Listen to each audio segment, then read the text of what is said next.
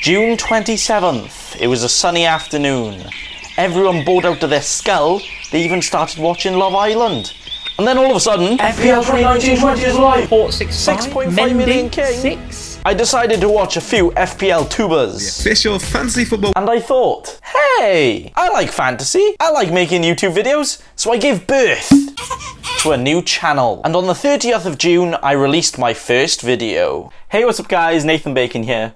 Who? You may not have heard of me because I have a whole 0 subscriber. Please get me to 1 subscriber, please. And even for a brand new channel, this video had pretty good views and support. Shout out to this guy. So I decided to try and keep it up and make 2 videos a week. A fortnight later, no, I don't mean fortnight, I made a video smashing other FPL tubers' first drafts, which is apparently cringe, like if you cry every time, and also shouting out their channels so we can all support each other. And subscribe to Let's Talk FPL. To my surprise, and no, I don't mean a surprise when you think it's just a fart, and then it turns out to be just a little bit more, a little surprise. I mean, it was a big surprise. I definitely did not think this would happen. But the video now has over 20,000 views and 400 likes. And a lot of amazing and really nice comments. This has motivated me more than I ever have been, and I've been trying to give back the support to you that I've been so thankful for by spending hours and hours on videos even after my 9-to-5 summer job. I've tried to make different style content by trying not to be too serious and overload with boring stats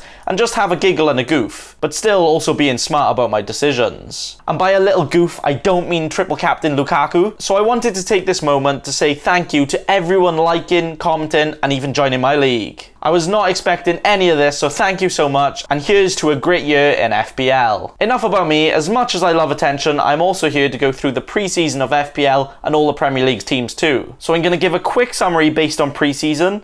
You shouldn't focus on pre-season results too much, but it gives a good idea on who could be nailed on to play, so I will talk about that and suggest some good FPL options. I apologise if any of this information is wrong. You can blame my very trusty source of Google, but I will try and get it right for you. We start with Arsenal. Their transfers include the ins of Nicolas Pepe and Dani Caballero on loan. I honestly think Pepe will do great, at least by the end of the season, if not straight away, if he can adjust to the Premier League soon, but we will have to see. They've also lost a big player in Ramsey, which I honestly think is one of the biggest concerns for them. Caballero is good, but not as complete as a midfielder than Ramsey was. Also just losing their club captain Koscielny, so defence could be even shakier. Their pre-season went pretty well, playing either 4-2-3-1 or 5-3-2, so I would expect Leno to start in goals. Defence has options, but do you think the new defensive additions would start? Midfielders, slight rotation with Xhaka, Guendouzi and Torreira, as well as more attacking midfielder in Caballero, Ozil and Mkhitaryan, but the main attack will probably be Lacazette up top with Aubameyang and Pepe as wide forwards, all rotating in the front three. Unless the defence gets better, I would avoid them.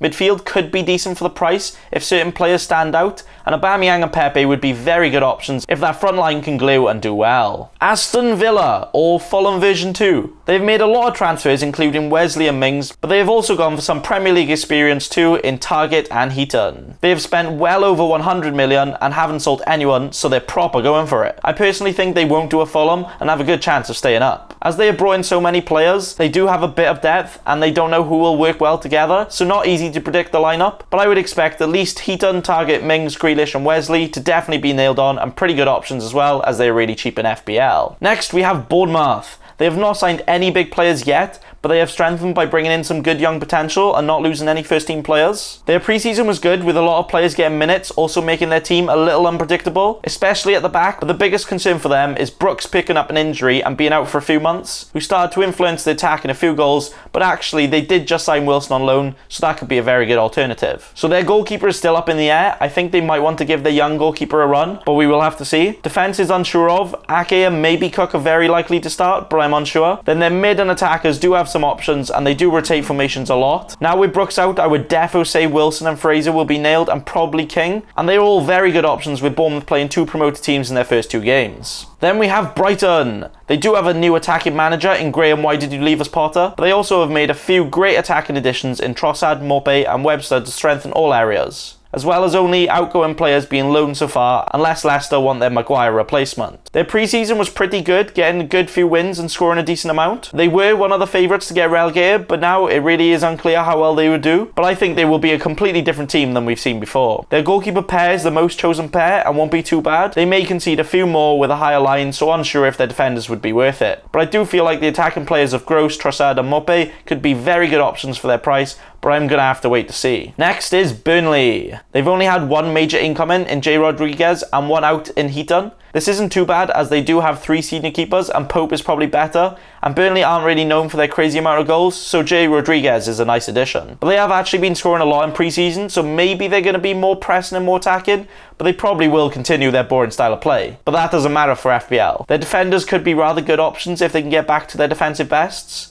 And most of their forwards are very cheap, so it could be very good options, but I think I'm good for now. Then we got Chelsea. Even with the transfer ban, they have made one signing in Kovacic because he was on loan. But more importantly, they have lost their best player in Hazard and also Morata. Not sure what one is worse, but they can't even get direct replacements. They might be a couple players off, but they do have a few selection of players in their youth, so they do have a few options. Chelsea's preseason actually started shaky, even losing to a Japanese team, but they've been free-flowing since, with the likes of Barkley, Mount and even Pulisic doing very well. They all could be at risk of rotation, but if they were nailed, would be some of the best options for their prices. Their goalkeeper and most of the defence should be similar to last, but then their midfield and attacking could change a lot. I would say wait to see who starts performing well and if any player actually sticks their spot, but it is very difficult to tell right now. Then we have Crystal Palace. They've brought in, I'd say, a backup/rotation forward at best in Jordan Ayew, as well as the experienced Gary Cahill. Now, the addition of Cahill will probably mean highly chosen Kelly might not have a chance to play, so keep a lookout for that. They've also sold their best defender in Wan-Bissaka and could potentially lose their best and major part of the team in Zaha. If Zaha goes and they don't fully get a replacement, I feel like this team would really struggle in the table, and also their players in FPL. They performed rather poorly in pre-season, but that's because they didn't have Zaha as he was at AFCON, but that just goes to show how they are without him. Their defence and goalkeeper could almost all be up for contention, and the only player worth it in their team would be Zaha.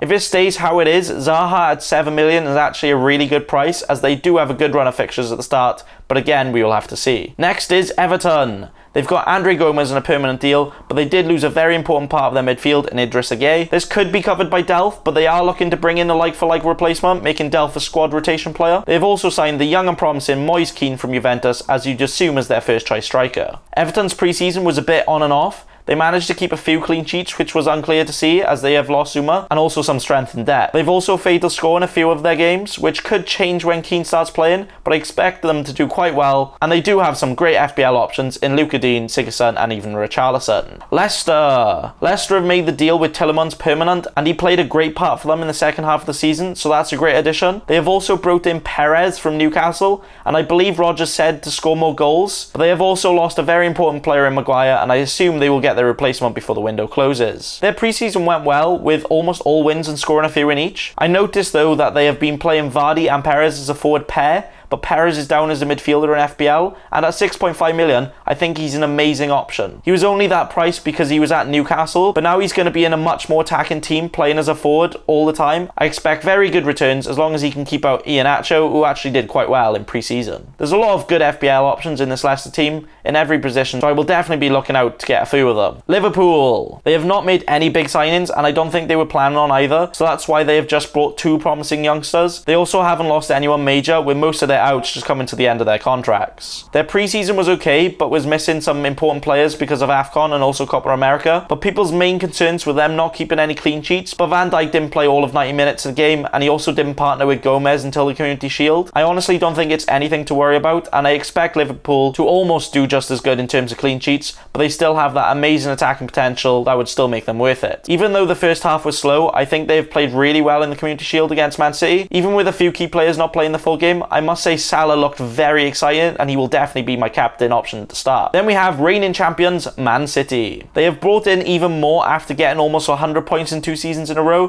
which is mad. They finally have another player to play the Fernandinho role, and even the first choice there. With the only games Man City actually struggled last season was when Fernandinho was out, so this could be very good. They've also got Angelino and maybe Cancelo to strengthen positions again to surely do pretty good. But they have lost Kompany and Delph, 2 important players last year. Their pre-season went very well, only losing on pens and scoring a lot of goals. Sterling was on very hot form, and De Bruyne seemed to play very well. It does seem like Sterling could play up front with Aguero not fully back yet, but with Sané's little injury in the Shield, it's not clear yet. De Bruyne also looked very tired and cramped up at the end, so maybe he's not ready to play 90 minutes, but 60-minute Kevin De Bruyne is better than 90-minute most players. players. Their defence is currently up in the air, as it's not clear if Mendy is actually out with Zinchenko and Angelino as the options, and if Cancelo comes in, will he play over Walker? Laporte also picked up a knock, so Ederson might be the only 100% option. All the forwards will probably get minutes and will always be hit and miss each game week, but if you catch them on a good day, they will be some of the best options. Next up is Man United. As everyone knows, they have been rather busy in the transfer market, first buying Dan James, and after seeing him a few times last season, I can say he is pretty good, but not world class, but maybe what they need. They have also massively improved at the back with Wan-Bissaka and Maguire. We could see the Man United defence do very well and get a lot of clean sheets, but they have got rid of Herrera and not replaced him, which could be a big problem. Their pre-season was very successful, with a lot of their younger players also proving themselves, scoring a lot and not conceding many. With all of their defenders being at 5.5 million,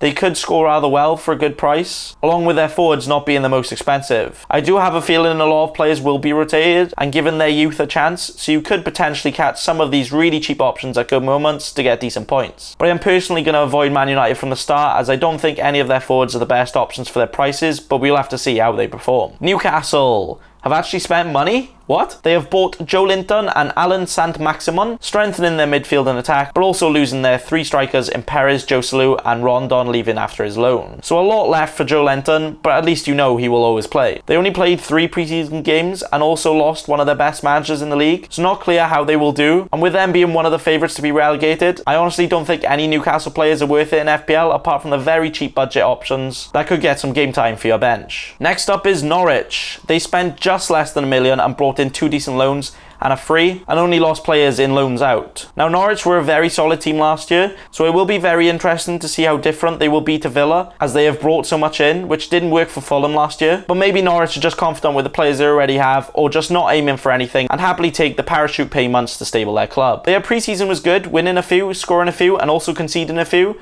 which was the story with them last year, and I feel like will be similar to this time again. But due to them not bringing in many players, their team should be rather similar to last year, but it is very hard to see if any of them will be able to do anything in the Premier League. So if you want to take a punt, go for it, but it may be a big risk. Then we have Sheffield United. They have made some attacking reinforcements in stealing McBurney from us, but I will say, even though he's a complete striker, not sure if he can do it in the Premier League yet, but maybe in a 2-striker system he can. They've also strengthened in other areas, getting Dean Henderson on loan again and Jagielka on a free. They also haven't lost anyone major, which tends to be the case with newly promoted teams anyway. Their pre-season went quite well, scoring a decent amount. They had good defence last year, but we will have to see if they can keep that up. But what I will say is that wing-backs basically play as midfielders and are listed as defenders in FPL, so could be pretty good options. I don't like going for any promoted team players to start because the risk reward won't be that high. Southampton. They have got some much needed attackers in Che Adams and De Jempo, who could give them that little extra to score enough to stay ahead. They have also only lost one player in Matt Targett, who played less than half of their games last season. Their pre-season has been free-flowing, scoring a good amount of goals between all the forwards and not even conceding many. Southampton are one of those teams who go through spells of good form, so if you catch some of their forwards at a good time, they could be great value for money and more chance than a promoted team's forward to score. I'm going to wait to see how the new guys do and maybe look to use them as enablers if they're doing great. Next is Spurs. They have strengthened in a much needed area by obtaining Ndombele. He is the Dembele replacement they've needed, and I feel like he can influence the team very well by controlling the midfield and allowing the forwards to stay up the pitch and get some goals. They have also lost Trippier, who has been majorly dipping out of form, but they do have Aurier and Kyle Walker-Peters for that spot, but I think that position will look weak for a few weeks until some of them find their form. Their pre-season was pretty good, with them challenging themselves against all the best teams in Juventus and Real Madrid, as well as other teams like Man United. Ndombele looks like he already fits in the team, and Kane, Lucas and Lamela getting a few goals each in pre-season. With the loss of Trippier, the injuries of Foyth, the defence could be shaky to start, so might be a risk if you go for them, and even though they have some great players, it's hard to say who will play, or if they would even be rotated.